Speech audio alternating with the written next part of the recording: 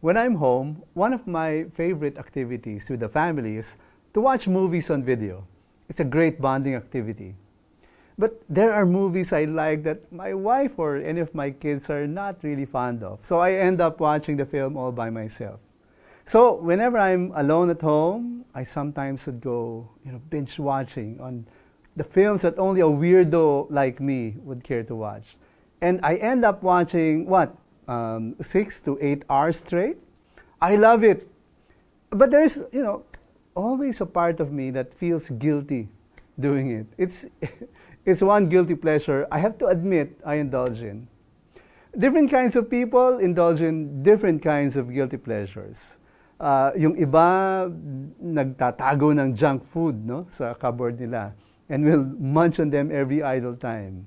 I know a friend who always has to have her favorite pistachio ice cream in the fridge.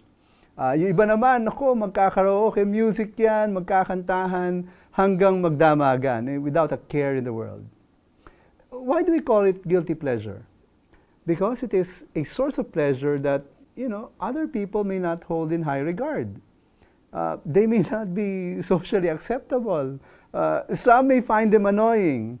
Others may even be bordering on the sinful.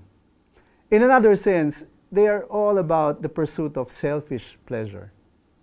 I guess the problem with this is that we cannot put a limit on how much pleasure we want to experience if left to our own devices. How much is enough? At what point does a pursuit of pleasure become too much? We don't know. We don't want to know. We say it's okay, but deep inside, if we will really be honest with ourselves, sometimes it feels like we've committed a grave sin, di ba?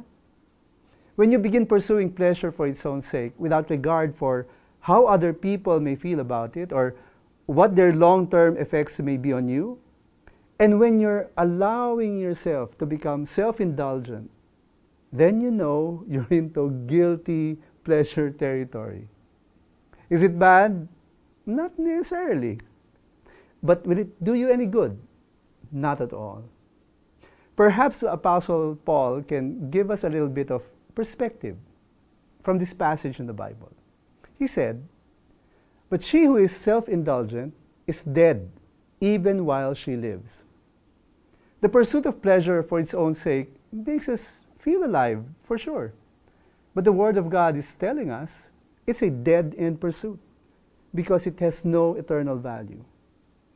So, what do we do with our guilty pleasures? Well, you can continue enjoying them, sure, every now and then.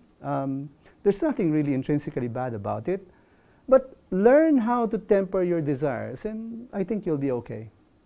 Or better yet, consider foregoing it altogether. Decide not to gratify your desire for pleasure. This will result in so much good.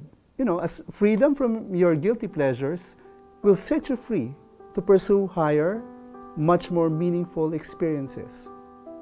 Always remember, in the pursuit of anything in this world, and yes, even your guilty pleasures, faith matters too.